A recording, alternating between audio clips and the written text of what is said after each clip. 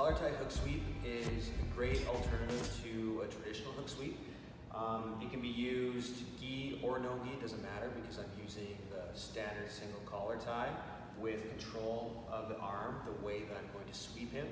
The first time I saw this sweep be utilized effectively was watching Marcelo Garcia in competition, as well as in his own club back in the day when I was, I guess probably a blue or purple belt. And I just never seen this variation of a hook sweep before. And just seeing how simple it was, I just assumed that maybe I wouldn't be able to use it properly. But now it's one of my favorite sweeps, as long as you do it properly, because if you mess this sweep up, you can end up in a bad position, which is flat on your back from a seated guard with someone passing you, which you don't really want. So it's important when you grab a single collar tie, don't grab the back of the neck. You always want to grab the crown of the head. If I grab the back of the neck and try and pull my partner down, they can still posture up. However, if I use the back of their head, so the end of the lever, if I can pull this down, if my partner tries to bring himself up, I can control his head a little better. So just make sure you're not just cuffing the back of the neck or getting your hand on the back. You always want it right on the back of the head. Now my other hand, I'm going to look to keep my elbow inside. I don't want my elbow winging out for this one because I'm eventually going to fall to this side. So when I grab this grip, I grab just a monkey grip, fingers together on the tricep. And my goal is to, as I bring my elbow in, I want to bring his arm in as well. So his elbow needs to go to his stomach.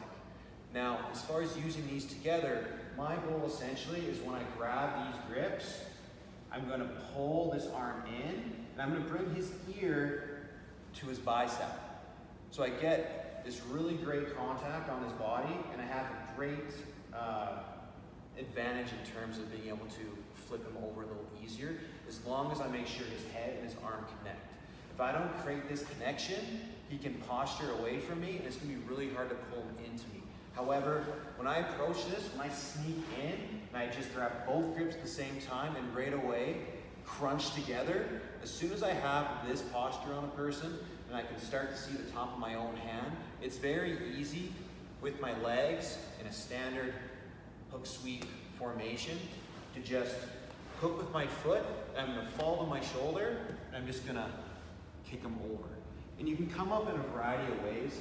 This is more just the entry, just as to how to knock them over with the single collar hook sweep. So if we do it slowly in action, if I'm out here, I'm going to scoot myself in, so bring my hips forward. I'm going to grab the collar tie and the tricep. And at the same time as I grab, I'm going to squish them together. So I grab, and I get inside. I have control of his head, his arm's on the inside, my elbow also moves to the inside. Now, as much as I'm kicking with my foot, like a traditional hook sweep to knock him over, with my hands, as I push his head and his arm together, I'm just steering it like a wheel to bring him over to his side. Now when I scoot in, and I end up in this style position here.